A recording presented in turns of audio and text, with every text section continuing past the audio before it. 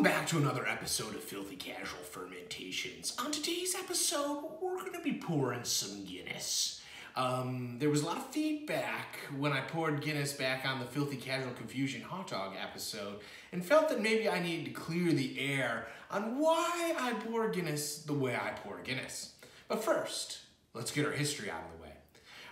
As you all know, Guinness was founded by Arthur Guinness in Ireland. He was first brewing ale and then decided to be different. Ooh, meme ready. Ooh, he wanted to be very different. So he decided to make porter, which was only being made in England. Big no-no. But he made it so it would have a more Irish distinct flavor. So then he moved his operation to Dublin at the St. James Gate industrial area where he signed a 9,000-year lease, folks. 9,000-year lease. Folks, I can't even imagine finishing out a 30-year mortgage, let alone a 9,000-year lease.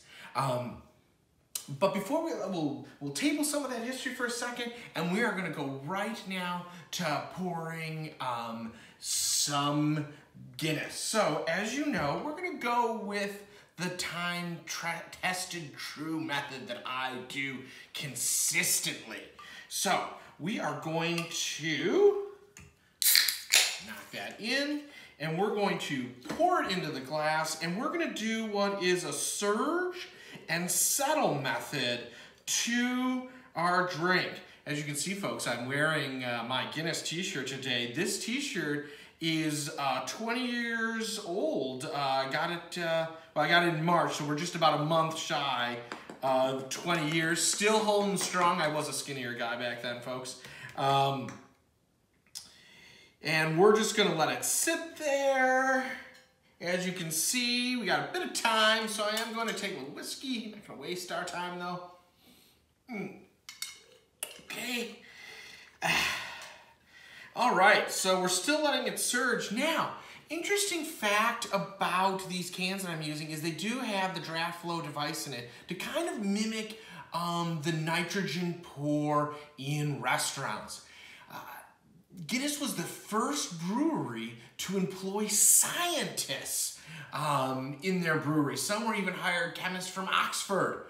And then in 1959, they developed using nitrogen gas with carbon, or CO2, and we get that distinctive pour we see in restaurants, or bars too, I should say, with the nitrogen pour. So let's just get a taster out of there. I'm not even gonna wait to do a time tested next to it, because I know this one's great. Look at the nice head there on that beer, folks, nice. It's really gonna be a beard messer-upper.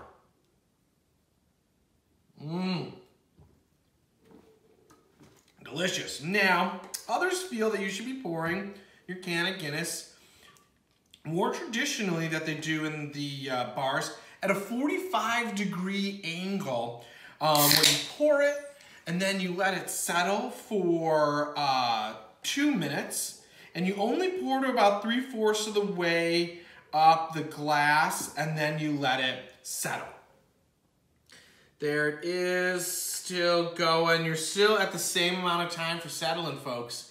But we'll wait then for that 3/4. Now, interestingly enough, people like to use Guinness with all sorts of drinks. When Prince Albert died, a barkeep, when people were drinking champagne, decided it was too black of a mood to just be drinking champagne. So they poured a float of Guinness on top, which became the Black Velvet. Now, folks, if you thought for a second I was going to waste very good Guinness on some great bubbles, you're sorely mistaken. I'll do pretty much anything to make a drink, but I won't waste good Guinness. Will not waste good Guinness. Are we down there? Okay, then I will pour the rest into the glass. Not gonna go over, not gonna go over. Maybe do a little design. You can't see it, but I got a great big smile with some eyebrows on it. Lovely. Okay, gonna let that settle just another second while we wait. Some more fun bar trivia facts for you, folks. Let me move back to my little creation here. Fun bar trivia facts for you, folks. Ireland is not the top drinker of Guinness. It is, of course, Britain, luscious. But the second one will surprise you.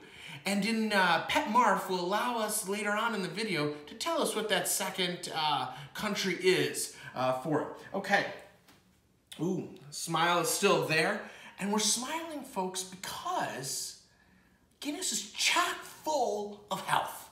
You got B vitamins, you got iron, it's good for bone health, it's good for cardiovascular, it's got probiotics, it's got antioxidants from the flavonoids that are similar to the antioxidants you'll find in fruits and veggies. You'll also get some good fiber out here from the barley. It's only 125 calories for every 12 ounces. Of course, you'll drink the Imperial Pint, so we're going to be getting our 250 calories. But 250 calories of 20 ounces of beer, not too shabby. All right, let's try out the pour that everyone else wanted me to do.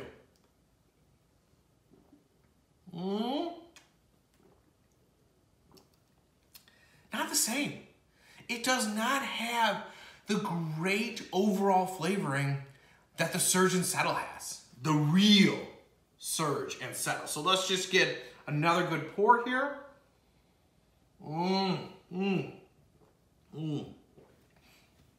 Delicious. Now, folks, the other thing that I have that's 20 years old is my Guinness droplet that I got from the factory in Dublin that's 20 years old.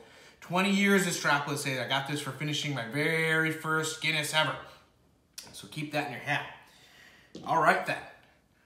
Be sure to click the title up here in the right corner to get to filthycasualinvestor.com for some more stock stories and further videos. And this has been another episode of Filthy Casual Fermentations. Until next week.